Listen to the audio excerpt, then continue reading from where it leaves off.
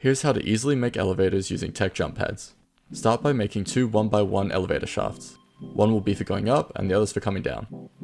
At the top of the up elevator, you want a sloped metal ceiling so it'll push you out of the elevator.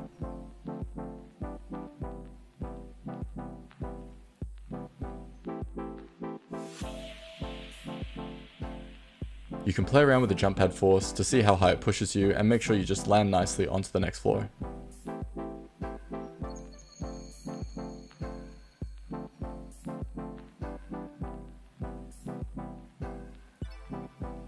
When you're setting up the down jump pad, you want to make sure you're looking down when you click the rotate down sides.